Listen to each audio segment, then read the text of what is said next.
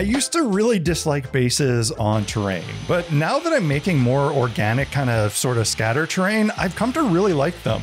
My Torment project made me realize how fun it can be to just make some bases and freeform craft on them. Normally I wouldn't cut or sand MDF in my studio, it's just way too dusty. Especially in a room full of finished projects where every surface is painted black.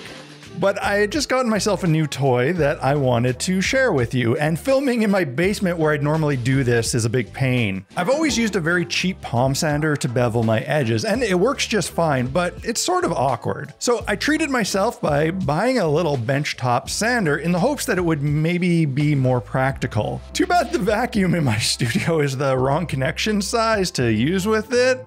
And again, the whole thing is just way too dusty to do in the studio. So I finished them off downstairs. The sander turned out to be a good purchase though. I gotta say, it let me get much wider and more gradual bevels in just a fraction of the time. But yeah, next time I think that it's a good idea to cut MDF in the studio while filming, well, tell me to remember how hard it is to clean up off of all of these black surfaces. I've been wanting to do modular swamp terrain for ages, but have always held off because I thought that, I'd want to do them like tiles to make things more realistic and really connected. But building that way was sort of off-putting to me and I never did. I decided now to go the opposite route and do what I did with my Torment project and just use Sculptamold and little bits from various kits to make these. Doing them as scatter terrain would allow a lot of rich detail and texture and let them be used alone, on a battle mat, or on a nice grass battle board. And they could actually be used with my Torment set together because I'm sure Torment has a swamp somewhere in it and the two styles would fit together nicely. I used some bits from Loot Studios that I printed along with my Sweet Hag model, but to really get that look of mixed and interesting items, I threw in a bunch of bits from various different models, kits, and sets. I looked for stuff that might actually get lost in a bog. Wagon parts, crates, barrels, chests. In my mind, this swamp would closely resemble the bogs in Witcher 3. Now, I haven't played that game in ages, but I feel like that setting is sort of ingrained in my memory, and I wanted to capture that vibe. I knew I needed some dead gnarly trees to dress these up and give them a bit of verticality. Some thin real bush roots would be perfect for this, but since the ground is currently frozen 6 feet deep outside and under a couple feet of snow, I'd have to make do with what I had on hand inside. I did have these wire trees that I think I had gotten from the dollar store years ago around Halloween. They're pretty simple, just wire armatures wrapped in paper, no detail at all, but good enough to make that kind of creepy tree silhouette that I wanted. Various other dollar store plants were snipped up and placed around to give the bog some life. I mean, this place is supposed to be creepy, but it should still sustain some sort of life. It is a swamp. And craft lichen was a great fit for this project. It really adds a lot of texture and richness and gives things a really creepy look. In my head, I had planned to paint everything out, including the plant life and any flocking that was on it all at the same time. This way everything would get a nice, dark, cohesive look, which is what I'm learning to really love about building these sets. The Sculptamold alone paints up to look like really nice mud, but I wanted some smaller kind of vegetation and texture. Dry tea is perfect for this. It has a nice mixture of sizes and textures that do really well to decorate something like a forest floor or a swamp. I just saturate the whole base in some scenic cement, sprinkle on the tea, and then saturate it again. This really locks it in place and makes it pretty hard and durable. I'm sitting here waiting like a million hours for all this watered down glue to dry. A couple things I noticed I want to take care of. One is this wheel. Just looks way too not broken. We gotta fix that. That's better. I got this barrel here. Kind of like the idea of an adventurer. It's dead, slumped against this barrel. So I took a look at what I had, and I found this one cheap WizKids mini that I'll never likely use in this pose that I think could work. I'm gonna cut off his feet. Something just like that. Fits in there nicely. Now we gotta let it dry. While that dries, let's look at today's sponsor. Loot Studios is one of my absolute favorite suppliers of 3D models that you can print at home. With a membership to their service, you get access to a ton of cool themed models each and every month.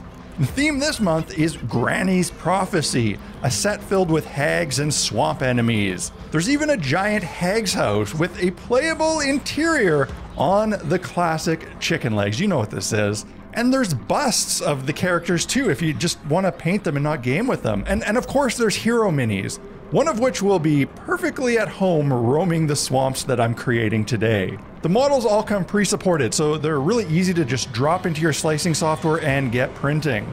I've yet to have a failure with any of their prints or models, which says a lot because I'm not that experienced of a printer yet. I really just kind of drag and drop and hope for the best. And if you're a gamer, you can print out the 32mm scale minis, or if you're just a painter, you can print out the bigger 75mm scale display ones that they also supply, or use those larger scale versions within your terrain like I have in the past. Loot is basically the best money you can spend on a printable model supplier, and I fully encourage you to do so.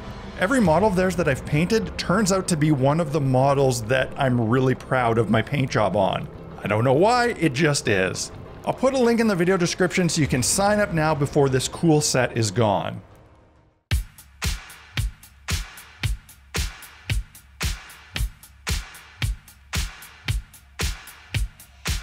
I took the exact same painting approach with these as I did with my Torment pieces. I wanted a cohesive and easily replicable scheme. I did basically everything with an airbrush and acrylic inks. This is honestly the most satisfying way I've found to paint terrain. It's just really an experience in instant gratification. Sure, it will never look the same as individually painting out each little detail with different colors and shades, but with something like a swamp, I mean, that's totally fine. The more I do this hobby, the more I prefer to approach terrain pieces like a piece of art rather than a model, where the terrain sort of becomes a background in a fantasy type landscape painting, rather than an item that's in the forefront. And in a painting like that, you know, the backgrounds would have this sort of unified style and color that more implies detail than actually showing and highlighting it all. This method also just really fits with this type of terrain build, where it's kind of a collage of textures, materials, and shapes. The zenithal highlighting brings it all out in sort of like this Chris Cooksey kind of style. I don't know, it just makes me feel all warm and fuzzy inside, and I really love it. There's something very satisfying about using just 2 or 3 different shades of ink to block out and blend colors. Trying to make certain objects read as different materials, but just by using sweeping broad color transitions is much more visceral and natural to me than carefully painting out everything with 20 different shades and a paintbrush. I don't know, this approach of building and painting has really just unlocked something in me that I don't think was there before as a hobbyist. It gives building a different feeling, a different vibe.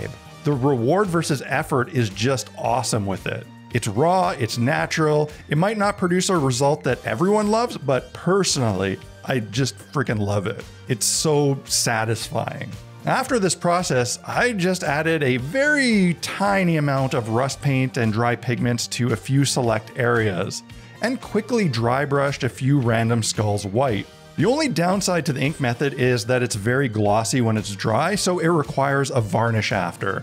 And since this is a swamp, I felt that a true matte varnish wouldn't be appropriate, and a little bit of sheen from a satin varnish would work best. Then a tiny bit of sepia wash on just the skulls, and these pieces were ready for the finishing touch, the gross swamp water. I'm not using fancy resin for this, I'm just using my favorite dollar store 5-minute epoxy. This stuff is hella cheap, very reliable, and I can stockpile it and keep the bottles on hand for many years without any worry of them going wonky or sour like some resins do. This stuff never fails. It also cures wicked fast, so you don't need to wait until the next day or two for it to be ready, you know, just a few minutes. There are 2 distinct flaws with using this epoxy as water though. One is that it bubbles a lot during curing, and you can't simply pop those bubbles with a heat gun like you can with some other resins because the heat and the curing speed is just way too fast. But with something like gross bog water, those bubbles become a feature, not a bug, so it's perfect. The other flaw is that the stuff is really thick, meaning it's pretty hard to pour and it won't really flow into the areas that it should. The good news is that you absolutely can thin it using isopropyl alcohol. And you don't need a lot, maybe 10 to 20% alcohol versus the epoxy to get it to kind of pour and kind of move and spread out. Likely you can make it as thin as you want, but be warned, the more you thin it with alcohol, the longer it's going to take to cure, the softer it's going to be once it's cured. And with a lot of alcohol, I would guess that there's a possibility it might shrink as it cures. And this brand, like many 5-minute epoxies, goes silver when you start to mix it. That's normal. The addition of alcohol, though, makes it go a milky white, which can be a bit nerve-wracking and like, what the hell's going on? But I've done this before and I did a few tests the first time I tried it, so I knew that that white color was very temporary. I used a bit of green wash to tint the epoxy, but not so much that it wouldn't be translucent once cured. That's a mistake that I've made far too often. So I wanted to be careful not to overdo it here, but with the milky reaction, it can be a little tough to gauge the translucency of the color as you're mixing it, so you gotta do a bit of guesswork and have a bit of faith. And since this epoxy is still a little bit thick, I did need some help to kind of tease it and move it around into some areas, but overall it flowed pretty well, and the color very quickly started to change back to what would be its final form. 20 minutes later, and these things would be ready to drop on a gaming table and use.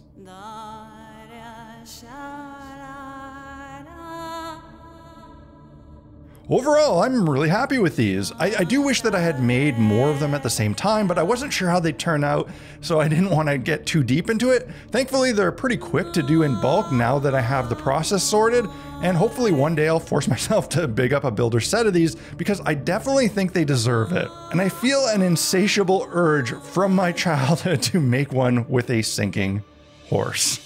I hope you all enjoyed this video and learned something valuable along the way. If you did, give the video a like and let me know in the comments below. If you want to grab some hobby supplies and are unsure what you need, go check out blackmagicraft.ca. There I've curated an essential equipment page that links to and explains the stuff that I use. The best part is that shopping through that page helps to financially support the production of videos like this one. And I love making these videos for the community, and one of the main reasons that I'm able to do so is because of the wonderful generosity of viewers on Patreon. So if you want to help me keep helping the community, the best way you can do that is on Patreon, and I'd love to have you as the newest member of the Black Magic Craft Fellowship. That's it for this one, guys. Cheers, see you next week.